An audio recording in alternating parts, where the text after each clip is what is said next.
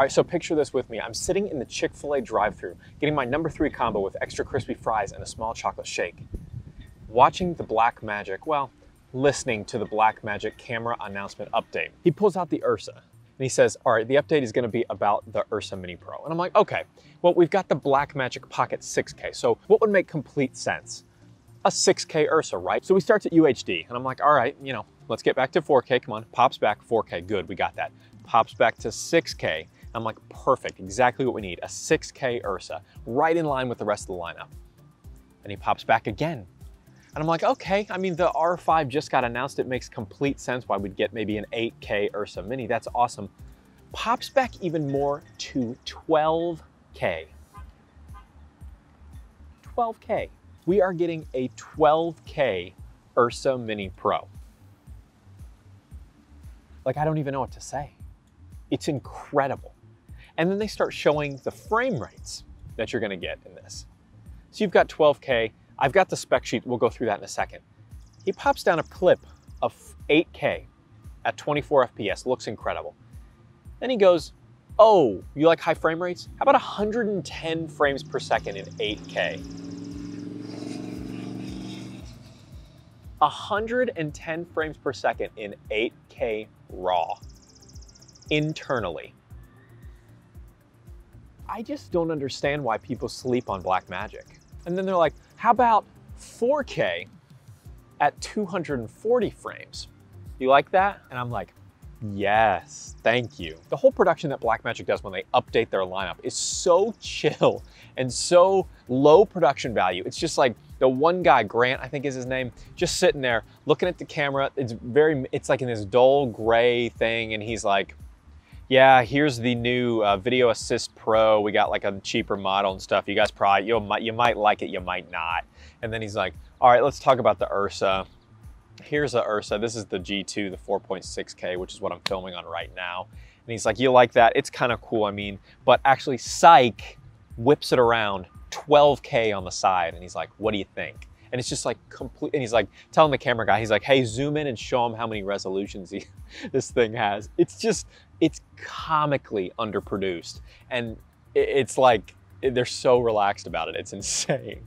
Now we don't have all the details and everything, but I mean, they did announce the pricing and this thing is going to be under $10,000. Under 10, 9,995. Bravo. I mean, this is a legitimate production camera that could be on any big budget Hollywood set, any of them. So it's gonna come stock with a Arri PL mount, but it will be interchangeable. And he said for a pretty inexpensive price, we'll be able to get an EF mount pretty cheap, which is huge because most of my glass is EF. Now, another huge thing is they're switching from the Bayer sensor. It's no longer gonna be that. It's going to be a new sensor design that's gonna allow you to switch between sensor resolutions, basically scale in on the sensor itself from 4K, 8K, and 12K in camera. One big unfortunate thing is it looks like, according to this, there will be no ProRes option. It'll just be B-RAW, but I shoot it in B-RAW anyway, and I think it's incredible, so no real downside for me there. So the sensor size is 27.3 millimeters by 14.25 millimeters. It is a Super 35 sensor, like I mentioned, a PL mount with interchangeable EF or F lens mounts, 14 stops of dynamic range, so 1 stop less than the G2. Your shooting resolutions include 12K DCI, which is 12,288 pixels by 6,480 pixels. Then you also have 12K 16:9, which is 11,520 by 6,480. You have 12K 2:4:1, which is 12,288 by 5,112. And then you have 12K anamorphic, which is 7,680 pixels by 6,408 pixels. Then you also have 8K DCI, which is 8192 by 4320, and it goes kind of down from there. You've got Super 16 6K, 6,144 by 3240, and then you've got 4K DCI, 4K anamorphic, things like that.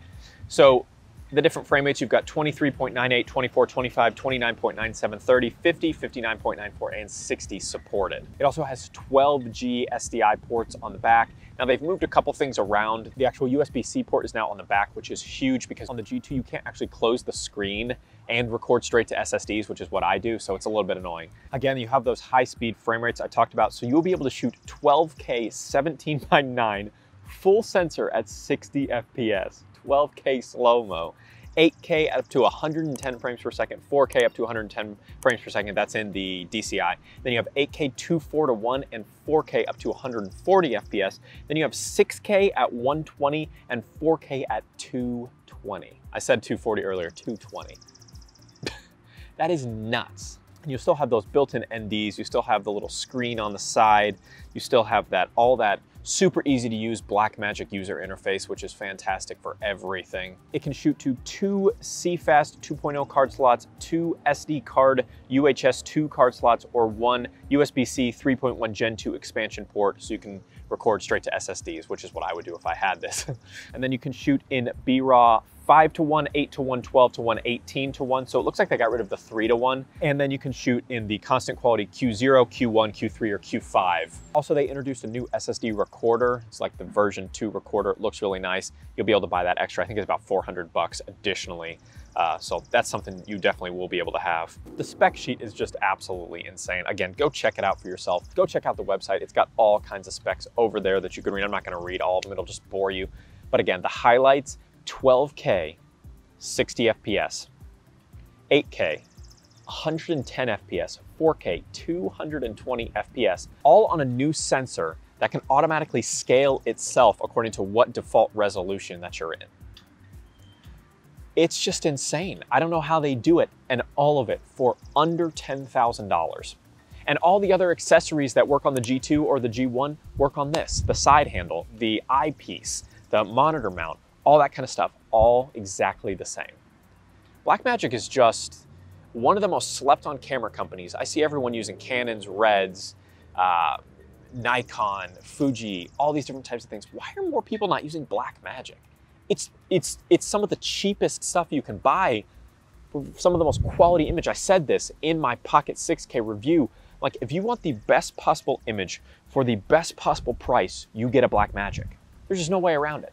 Now, because it is a cinema camera, there's no in-body image stabilization and things like that. But again, you're using this in a production sense. I'm using it to make YouTube videos, so you can use it on lower budget stuff. But this is made for cinema production, and that resolution in itself proves that point. So thanks so much for watching, guys. Drop a like on the video if you loved it. Tell me in the comments down below, what do you think about this insane announcement from Blackmagic? They're the absolute kings of just dropping stuff like this so nonchalantly. Let's have a conversation about it down in the comments. And don't forget to hit that subscribe button to be among the first to see every single new tech video the second I hit publish. We'll see you in the next one.